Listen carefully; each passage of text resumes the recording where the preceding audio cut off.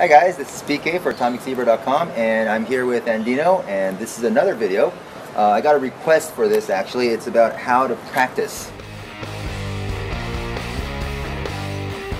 So give us some tips on what you think is the best way to practice new moves. Best way to practice? Moves. Just moves? Yeah, moves. Not routines, but moves. In general, alright. Best way to practice is every chance you possibly can get.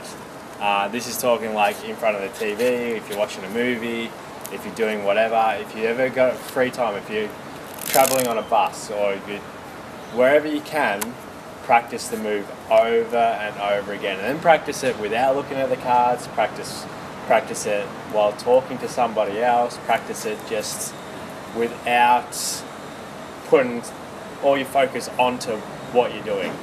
Alright, wait. Yeah? That's what I was going to say. What's that? About practice? Yeah, just sit in front of the TV, just do it all the time. Well, that's what I do. So yeah. it makes sense. Wait, look at that. And that means that that's what we both do. Yeah, right, I'm going to have to add something else to that. But yeah, just, give us an example of what you did. Like any move that you sat in front of the TV. Even right now when we're speaking, I'm practicing little cuts. And you're practicing cuts too.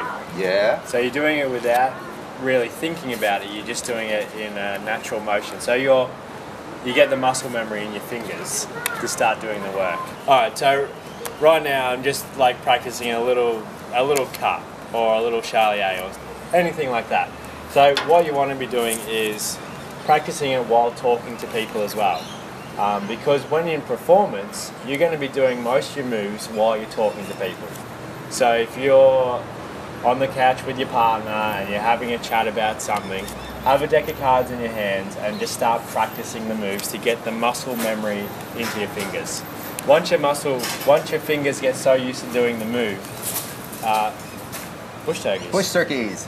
You won't have to look at the only cards. Only in Australia. You get those things just being natural. You get used to them after a while. You do. First time I got here, I was like, what? Like, why do we have birds so big just wandering around in the middle of the city? It's just, wow, like, yeah, Australia. Yeah, Australia. Australia. Yeah, so just practice it. Get your fingers to. Do you know the name of that double? Stuart Gordon double. Stuart Gordon double? Yeah. See, he does this all the time whenever we're talking. He does a Stuart Gordon double all the time. Yeah, I was doing the hot shot cut a lot, and I can't do it right now. It's too humid or too much pressure. Too much pressure. There we go. Yeah, nice. There we go. I was doing the hot shot cut, I think for about 2 months, because my fingers wouldn't stretch that well over here.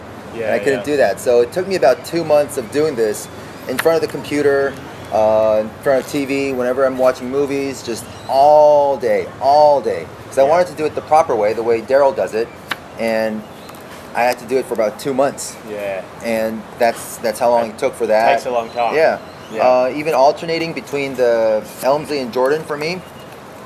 Right? Yeah. This took me about a month or so. I don't know. It took me a while to get those two looking exactly the same. Yeah. And like doubles looking like singles, singles looking like doubles with the strike. Yeah. That took me a couple weeks actually. Yeah. I was lucky with that.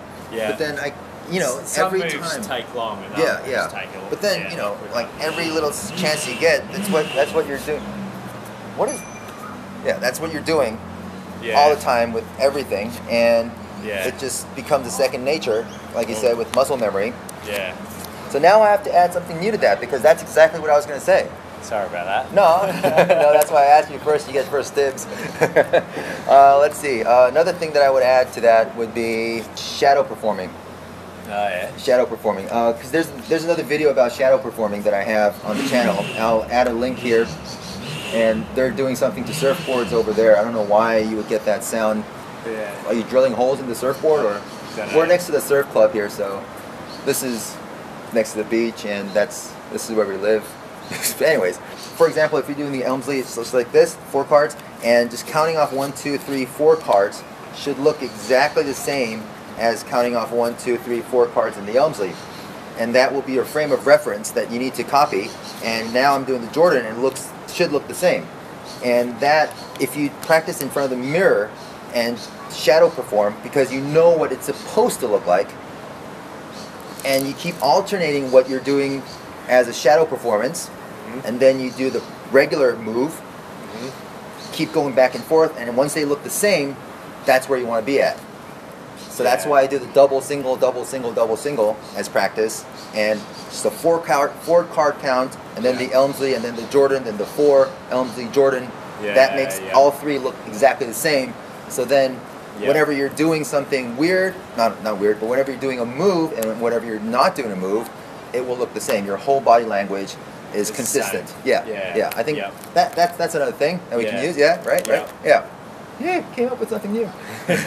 But so our 2 main ideas. One is practice all the time. Practice all the time for everything. Every chance you breathing get. Moment that you won't get into trouble with. But you want to be at the point where you don't have to think about the move at all. That's where the muscle memory. You don't want to think about it, so that when you're performing, you can just do the move because your fingers know what to do. Oh yeah. And then it just becomes invisible once you get that natural. So that's the same thing with shadow performing as well, because you need to know what you're supposed to look like when you're not doing the move. So when you're doing the move, it looks the same. Yeah. So thanks for joining us this time. Not me alone. Not me alone, but us outside enjoying nature and bush turkeys and stuff. And surfboard modifications, I think. I don't know. Yeah, so thanks for, that needs to be edited. So thanks for joining us, and you know how YouTube works. Comment, subscribe, everything is free. Yeah, good, right? Everything is free. So comment, subscribe, and maybe I'll see you next video. All right, guys? Thanks.